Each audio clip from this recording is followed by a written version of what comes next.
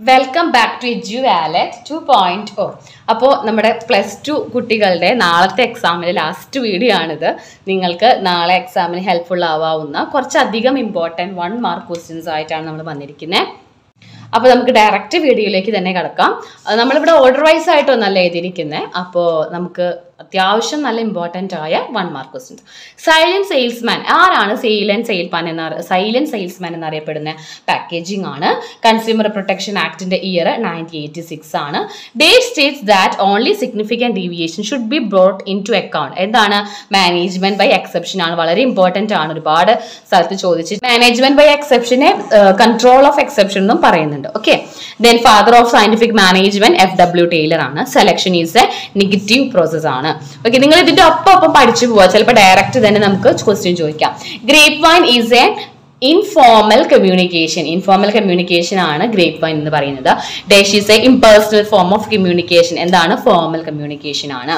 Then dash is A mix between ഡെപ്റ്റ് and equity. എന്താണ്? Financial leverage, trading on equity, capital gearing ഒക്കെ ഇതിന്റെ പേരാണ്. അതായത് ഡെപ്റ്റും ഇക്വിറ്റിയും നമ്മൾ ആ ഒരു മിക്സിനെയാണ് നമ്മൾ ഫിനാൻഷ്യൽ ലിവറേജ് എന്നോ ട്രേഡിംഗ് ഓൺ ഇക്വിറ്റി എന്നൊക്കെ പറയുന്നത്.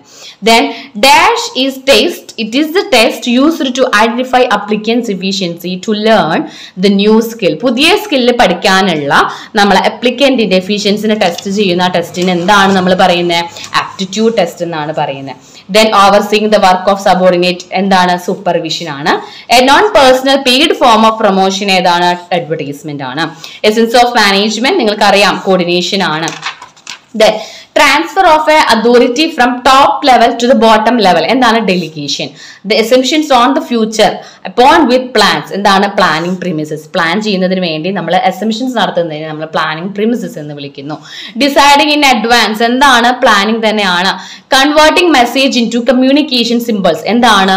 എൻകോഡിംഗ് ആണ്. കമ്മ്യൂണിക്കേഷന്റെ ലെവലിലാണ് പറയുന്നത്. നമ്മൾ കമ്മ്യൂണിക്കേഷൻ മെസ്സേജിനെ സിമ്പിൾസിലാക്കിയിട്ട് കൺവേർട്ട് ചെയ്യുന്നതിന് എൻകോഡിംഗ് എന്ന് പറയുന്നു. ഇനി തിരിച്ച് ഈ സിമ്പിൾസിനെ മെസ്സേജിലേക്ക് കൺവേർട്ട് ചെയ്യുന്നത് നമ്മൾ വിളിക്കുന്ന വേറൊരു പേരാണ് ഡീകോഡിംഗ് ആണ്. ചിലപ്പോൾ നിങ്ങൾക്ക് ട്വിസ്റ്റ് ചെയ്ത് ചോദിച്ചാലോ. അപ്പൊ എൻകോഡിംഗ് എന്താണ്, ഡീകോഡിംഗ് എന്താണെന്ന് പഠിക്കാം. Then dash is an act is known as Magna Carta of Indian consumers. അപ്പൊ തന്നെ നമുക്കറിയാം Magna Carta of Indian consumer, നമ്മളെ കൺസ്യൂമർ പ്രൊട്ടക്ഷൻ ആക്ട് 1986 ആണ്. Consumers in India R unorganised. അതുകൊണ്ടാണ് നമുക്ക് ഈ ആക്ട് ഒക്കെ നിലവിൽ വരുന്നത്. Then giving A name distinguish the product of A firm from others. ഒരു ഫേമിന്റെ പ്രൊഡക്റ്റിനെ അതർ ഫേമിൽ നിന്ന് മാറ്റി തിരിക്കുന്ന ആ ഒരു ടേം എന്താണ്? ബ്രാൻഡിംഗ് ആണ്. Brand names. Okay, when a brand gets registered and legalized it's called trademark.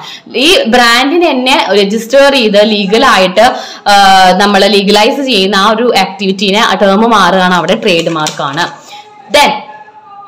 then composition or make up of long-term sources of fund is known as capital structure. Capital structure അങ്ങോട്ടും തിരിച്ചൊക്കെ ചോദിക്കും. Okay, amount invested in fixed asset is called fixed capital.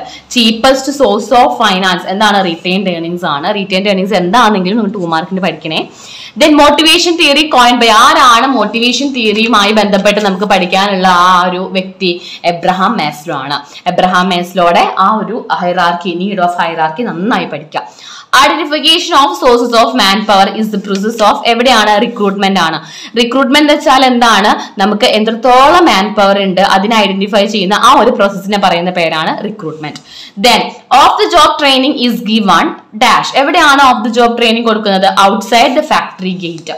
ഇത് നമുക്ക് ചിലപ്പോൾ questions ആയിട്ടോ അല്ലെങ്കിൽ നമുക്ക് match എന്താ പറയാ ഓപ്ഷൻസ് എല്ലാം തരും, അതിൽ നിന്ന് സെലക്ട് ചെയ്തതാണ് ഈ ക്വസ്റ്റ്യൻസ്.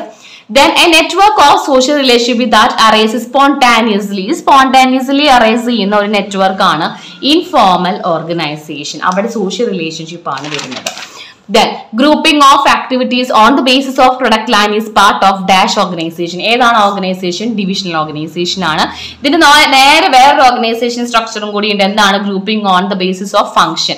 ഇവിടെ grouping of activities on the basis of product line ആണ്, അത് ഡിവിഷണൽ ആണ്. Then grouping of activities on the basis of function എന്താണ്? ഫംഗ്ഷണൽ ഓർഗനൈസേഷൻ ആണ്.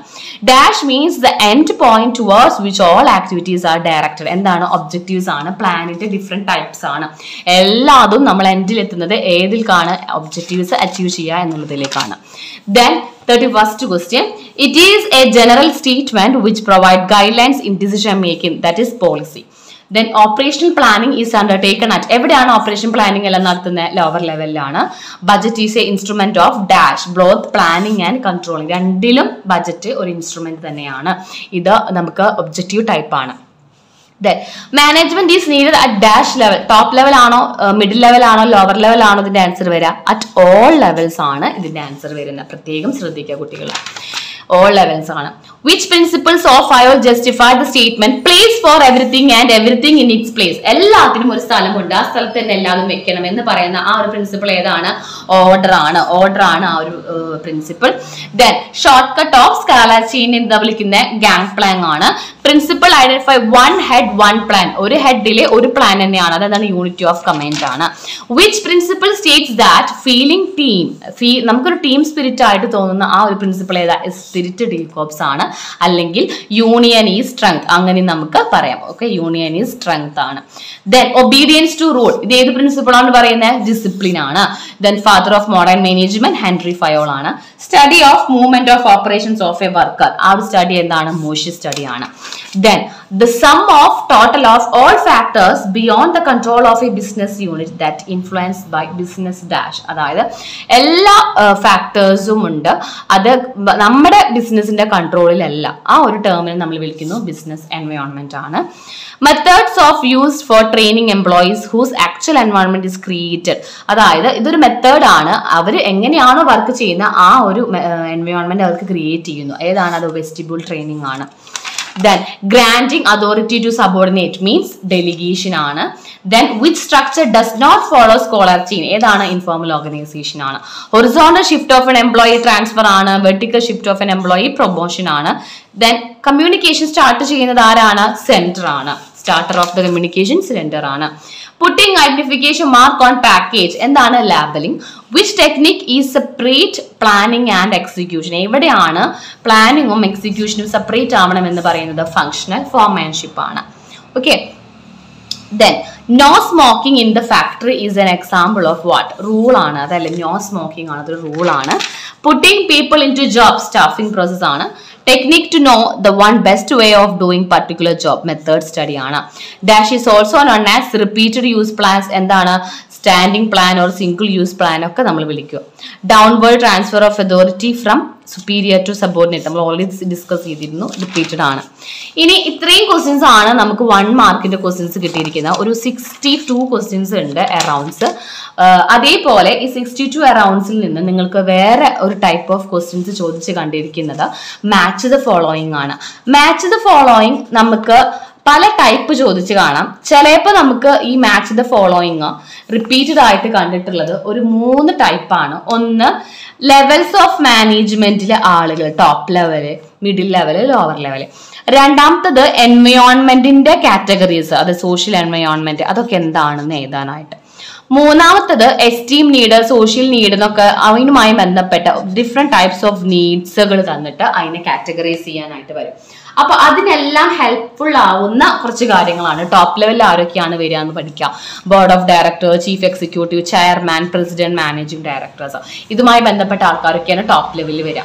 ദെൻ മിഡിൽ ലെവലിൽ ഡിപ്പാർട്ട്മെന്റൽ ഹെഡ്, ചിലപ്പോൾ ഈ ഡിപ്പാർട്ട്മെന്റൽ ഹെഡിന് പകരം എന്താ ഫിനാൻസ് ഡിപ്പാർട്ട്മെന്റ് ഹെഡിന് തന്നാലും നിങ്ങൾ ആലോചിക്കാതെ ഡിപ്പാർട്ട്മെന്റൽ ഹെഡ് ആണ് മിഡിൽ ലെവൽ. ഈ ബ്രാഞ്ച് മാനേജറിന് പകരം മാർക്കറ്റിംഗ് മാനേജർ, ഫിനാൻസ്, ഇതൊക്കെ ഓരോ ബ്രാഞ്ച് അല്ലേ, മാർക്കറ്റിംഗ്, ഫിനാൻസ്. അപ്പം ബ്രാഞ്ച് മാനേജേഴ്സ്, എല്ലാ മാനേജേഴ്സും മിഡിൽ ലെവലിലാണ് വരുന്നത്. ഓക്കെ, ദെൻ ലോവർ ലെവലിൽ ഓപ്പറേഷൻ എംപ്ലോയീസ്, ഫോർമാൻ, account officer, sales officer, supervisors എല്ലാം ഇവിടെയാണ് വരുന്നത്. അപ്പൊ 3 ലെവലിലും പഠിക്കാം. ദെൻ ഒരു 5 നമ്മുടെ എൻവയോൺമെന്റ്, എക്കണോമിക് എൻവയോൺമെന്റിൽ ഏതൊക്കെ ടൈപ്പാണ് വരിക? Interest rate, inflation rate, change in income, stock market.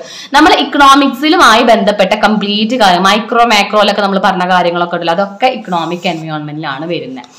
സോഷ്യലിലേക്ക് കിടക്കുമ്പോൾ celebration, festival, change life style, consumption habit, അതെല്ലാം സൊസൈറ്റിയുമായി ബന്ധപ്പെട്ട കാര്യങ്ങളാണ്. ദെൻ ടെക്നോളജിക്കൽ എൻവയോൺമെന്റ്, ഇപ്പൊ ATM, online class, meeting on Google, ഇതൊക്കെ എന്താണ്? പുതിയ ടെക്നോളജി ബേസ്ഡ് ആണ്. അപ്പൊ അതൊക്കെ ടെക്നോളജി എൻവയോൺമെന്റിൽ നിങ്ങൾ ഉൾപ്പെടുത്താം. ദെൻ നെക്സ്റ്റ് ആണ് പൊളിറ്റിക്കൽ എൻവയോൺമെന്റ് എന്ന് പറയുമ്പോൾ എലക്ഷൻ, പൊളിറ്റിക്കൽ ഇഷ്യൂസ്, പൊളിറ്റിക്കലുമായി ബന്ധപ്പെട്ട കാര്യങ്ങളെല്ലാം പൊളിറ്റിക്കൽ എൻവയോൺമെന്റിൽ ചെയ്താൽ. ലീഗൽ എൻവയോൺമെന്റിൽ വല്ല കമ്പനീസ് ആക്ടോ കൊമേഴ്ഷ്യൽ ലോയോ GST ഒക്കെ തന്നെയാണെങ്കിൽ അത് ലീഗലാണ്. ഓക്കെ, അപ്പൊ അത്രയും എൻവയോൺമെന്റ്. ഇനി വേറൊരു ക്വസ്റ്റ്യൻ പേപ്പറിൽ കണ്ടതാണ്. ഇതെല്ലാം നമുക്ക് കോമട്ട് തന്നിട്ട് ഏതൊക്കെ നീഡ്സ് ആണ് അണ്ടർ എബ്രഹാം മാസ്ലോയുടെ ആ ഒരു നീഡ് ഓഫ് ഹൈറാർക്കിയിൽ പറഞ്ഞിരിക്കുന്നത്. പ്രസ്റ്റീജ് എന്ന് പറയുന്നത് എസ്റ്റീം നീഡാണ്. സേഫ്റ്റി എന്ന് പറയുന്നത് ഇൻഷുറൻസ് കൊടുക്കുക അല്ലെ. അപ്പൊ നമ്മൾ ആലോചിച്ചിരിക്കരുത്. ഇൻഷുറൻസ് എന്ന് പറയുമ്പോൾ esteem safety നീഡാണ്. Then physiological need എന്താണ്? ക്ലോത്ത്, ഷെൽട്ടർ, വാട്ടർ, അതൊക്കെ. ദെൻ സോഷ്യൽ നീഡിൽ ഫ്രണ്ട്ഷിപ്പ് വേണം, നമുക്കൊരു ചാരിറ്റി വേണം, നമുക്കൊരു ഫ്രീ ഓഫ് കമ്മ്യൂണിക്കേഷൻ വേണം. അതൊക്കെയാണ് സോഷ്യൽ നീഡിൽ വരിക. അപ്പൊ ഇങ്ങനെ ഓരോ ക്വസ്റ്റ്യൻസും സെപ്പറേറ്റ് ആയിട്ട് മാച്ച് ദ ഫോളോയിങ് ചോദിക്കാനും നമുക്കിത് 1 മാർക്കിൽ ഉൾപ്പെടുത്താമല്ലോ. ദെൻ കമ്പനീസ് നമ്മുടെ ഈ സിഇഒ അണ്ടർ വിച്ച് ലെവൽ എന്നൊക്കെ ചോദിക്കും. അപ്പൊ നമുക്ക് ടോപ്പ് ലെവൽ ആണെന്നൊക്കെ അങ്ങനെയും 1 മാർക്ക് ചോദിക്കാം. അപ്പൊ ഇതും ഞാനിവിടെ നിങ്ങൾക്ക് വേണ്ടി 1 മാർക്ക് ക്വസ്റ്റ്യൻസിലാണ് ഉൾപ്പെടുത്തിയിരിക്കുന്നത്. അപ്പൊ ഇത്രയും 1 മാർക്കുകൾ ഉണ്ട്. ഇത് കൂടാതെ മോഡൽ എക്സാമിനും ക്രിസ്മസ് എക്സാമിനും സെപ്പറേറ്റ് ആയിട്ട് നമ്മൾ 1 മാർക്ക് ക്വസ്റ്റ്യൻസ് അതിന് റിപ്പീറ്റഡ് ഉണ്ട് ഇതിൽ കേട്ടോ. കുറച്ച് ക്വസ്റ്റ്യൻസ് ഒക്കെ റിപ്പീറ്റഡ് തന്നെയാണ്. ആ വീഡിയോസിന്റെ ലിങ്കും ഞാൻ ഡിസ്ക്രിപ്ഷൻ ബോക്സിൽ കൊടുക്കാം. അപ്പൊ നിങ്ങൾ 3 വീഡിയോസ്, അതായത് Christmas exam special, model exam special, അതുപോലെ നമ്മുടെ public exam special 1 mark questions എല്ലാം കണ്ടു കഴിഞ്ഞാൽ തന്നെ നിങ്ങൾക്ക് അത്യാവശ്യം 1 മാർക്ക് സ്കോർ ചെയ്യാനായിട്ട് സാധിക്കുമെന്ന് വിശ്വസിക്കുന്നു. അപ്പൊ എല്ലാ കുട്ടികളും നന്നായി പഠിച്ചു എന്ന് കരുതുന്നു. എല്ലാവർക്കും ഓർമ്മ കിട്ടട്ടെ, നന്നായിട്ട് എക്സാം എഴുതാൻ സാധിക്കട്ടെ. എല്ലാവരും ഹോൾ ടിക്കറ്റ് ഒക്കെ എടുക്കുക, മറക്കാതെ എല്ലാം എഴുതുക. അതേപോലെ തന്നെ പെട്ടെന്ന് ടൈം മാനേജ്മെന്റ് എല്ലാം ചെയ്യാൻ ശ്രമിക്കുക. 1 മാർക്ക് ക്വസ്റ്റ്യൻസ് പിടിച്ചിരിക്കാതെ നല്ല മാർക്കുള്ള, നന്നായി അറിയുന്നത് നല്ല നീറ്റായിട്ട് എഴുതാൻ ശ്രമിക്കുക. ടൈമിന് തന്നെ എക്സാമിനൊക്കെ എത്തുക. അപ്പൊ എല്ലാ കുട്ടികൾക്കും നല്ലൊരു ക്വസ്റ്റ്യൻ പേപ്പർ ഞാൻ വിഷ് ചെയ്യാണ്, നല്ലൊരു എക്സാം വിഷ് ചെയ്യാണ്. ആർക്കും ഒരു അസുഖങ്ങളൊന്നും ഇല്ലാതെ നല്ല ഹാപ്പി ആയിട്ട് എക്സാം എഴുതാൻ സാധിക്കട്ടെ. എല്ലാവർക്കും എഡ്യൂവാലറ്റ് 2.0 ഒരു ഓൾ ദ ബെസ്റ്റ് വിഷ് ചെയ്യാണ്. ഓക്കെ സ്റ്റുഡൻസ്, നിങ്ങൾക്ക് വീഡിയോ ഹെൽപ്ഫുൾ ആയി എങ്കിൽ ലൈക്ക് ചെയ്യുക, ഷെയർ ചെയ്യുക, സബ്സ്ക്രൈബ് ചെയ്യുക, മാക്സിമം സപ്പോർട്ട് ചെയ്യുക. Okay, thank you.